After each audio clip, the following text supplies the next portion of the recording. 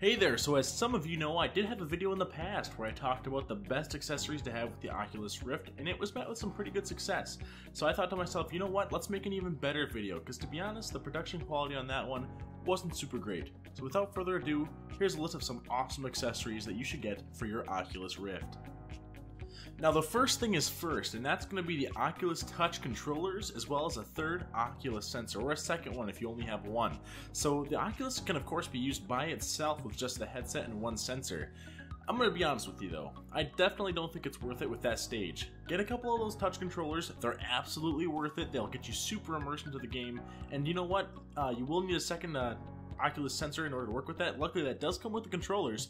One thing you're definitely going to want though is a third controller to go for full room scale. Now I just kind of wanted to put this in there, pretty obvious stuff, but it is something that will make your experience a little bit better. So now let's move on to kind of the real accessories here that we want with our Oculus Rifts, assuming you already have some of these guys right here. Now with the Oculus Rift, of course, and the sensors, they have to be wired up to your computer. That being said, that can always cause a bit of a problem, because you know what, your sensors don't always work out the best if they're right next to your computer. You want those guys kind of across the room, especially if you want true room scale. That being said, one thing that I think is an absolute necessity is a couple of 3.0 USB extensions. Now I'll toss a couple links in the description for all the things I talk about with all these lists here. But primarily what this does is it allows your 3D sensors, as well as your headset, if you also have an additional sensor to go with that, it allows them to be placed much farther away from your computer so you can actually get them behind you or to the side of you, exactly where they need to be in order to make your VR experience great. After that is going to be something pretty similar, and this is actually going to be an HDMI extension. So as a lot of you guys know, unless you don't have a headset already, the Oculus Rift uses an HDMI as well as a 3.0 hookup to hook in with your computer to use the headset as a display.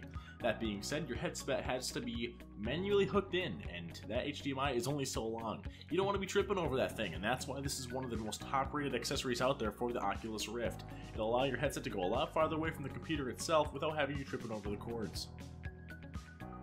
Another thing that people talk about, especially when they're trying to create true room scale with their Oculus Rift, is actually going to be the mounting brackets that you're going to want. Now there's going to be a couple different types out there, so you can kind of search around to find exactly which one you're looking for, but I definitely recommend getting something to mount those cameras on. The standalone units themselves can do just fine, but if you get something wall mounted, or even better yet, something that's kind of that can go overhead or just kind of be around the room to different areas that allow you to get different vantage points, especially around 7 feet up, those are going to definitely improve your playability with your Oculus Rift, so you're going to need those as well. They're pretty awesome. Usually they're not super expensive and they're very easy to set up, so I definitely recommend grabbing a couple of those guys right away.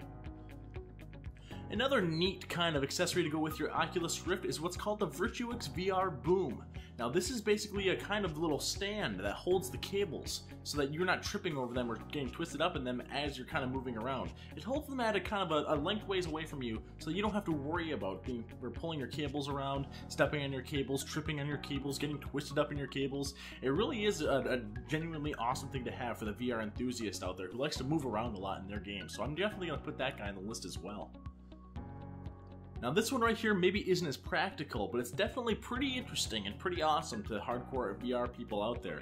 This is what's called the Subspace M2 vest kind of guy that will go on there. I'll put a link for it in the description so you guys can learn a little bit more about it. But basically it's a vest that links in with your computer sound, and it'll actually get you kind of a little bit more immersed into what's going on.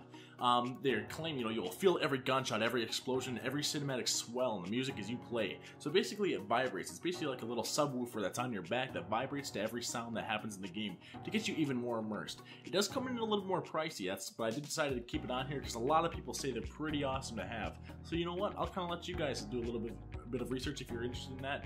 That's why it's on the list. Next I have two that are going to kind of be more on the comfortability kind of side of things as well as the sanitary side of things.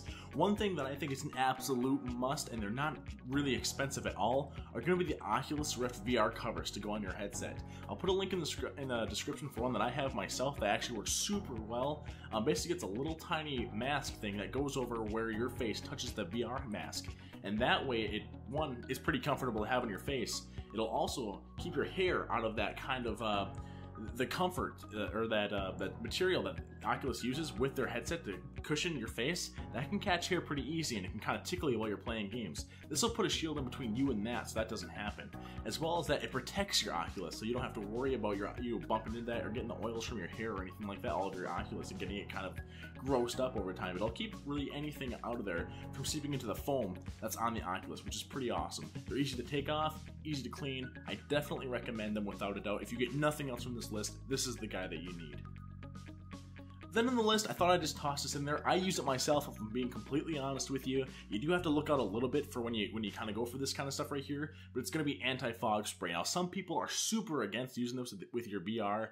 Like I said, I use it myself. As long as there's no adverse chemicals and as long as there's not any really alcohol content in the fog spray, then there shouldn't be any problems with it eating away at the protective layer on your lenses, on your VR. I think it comes super in handy, keeps the fog off mine for long periods of time, which is awesome.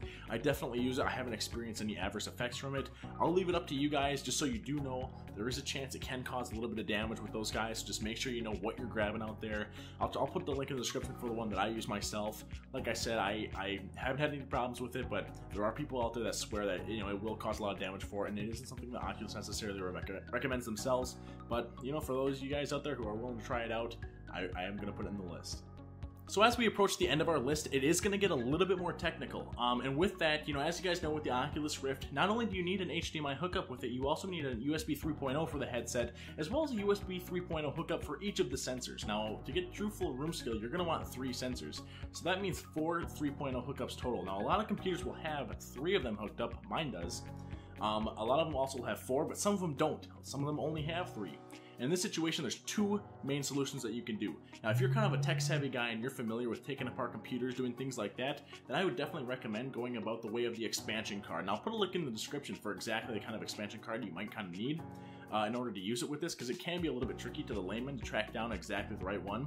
And basically, this expansion card just expands the number of 3.0 USB slots that'll be in the back of the computer. So that way, you can actually hook up as many sensors as you need in order to get the true room scale experience. Now, if you're not familiar with kind of taking apart computers or building computers, or you're not comfortable with that kind of thing, that might not be the way to go.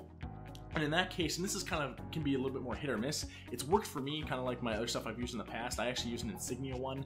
I'll put a link in the description for other kind of USB hubs out there, but it's using a 3.0 USB powered hub.